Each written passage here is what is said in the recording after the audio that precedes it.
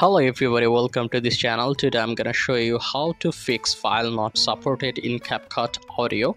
For that you have to follow my instructions very carefully. Sometimes if you want to import any audio, sometimes the file may not support it because Capcut only supports MP3, so some of the videos are M4A, something like that doesn't in mobile version, as well as sometimes it may not support in your PC version.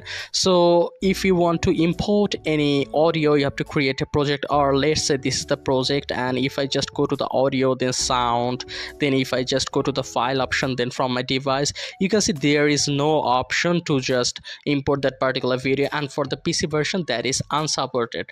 So you can solve the both version here. You have to just go to the Chrome version or any browser, and you have to search for M4A to MP3 converter. So basically the format of that particular audio may be different. Okay, it may be M4A and it may be any other things, but you have to convert it to MP3 converter, and there are many applications in your Play Store if you just search for it, like MP3 converter, something like that.